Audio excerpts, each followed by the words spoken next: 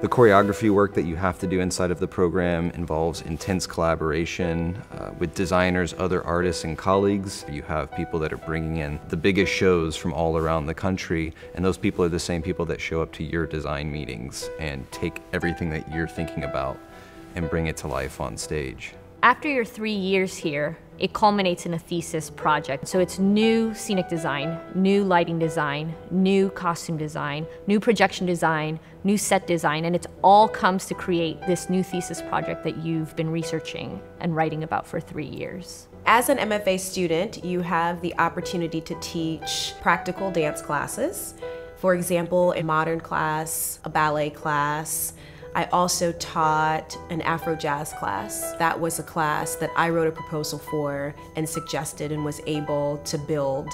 So the university has been very supportive of my research in disability studies. I believe that they truly support the work of all of the students and all of their graduate students, and they're also really interested in the ways that we can bring our research back to the undergrads and back to the department at large and the community at large. They've worked really hard to craft my assistantships as well as my independent studies and my research within our distinct coursework to make sure that I've been able to follow this branch of research that is not only personal but also important and valuable to the dance community.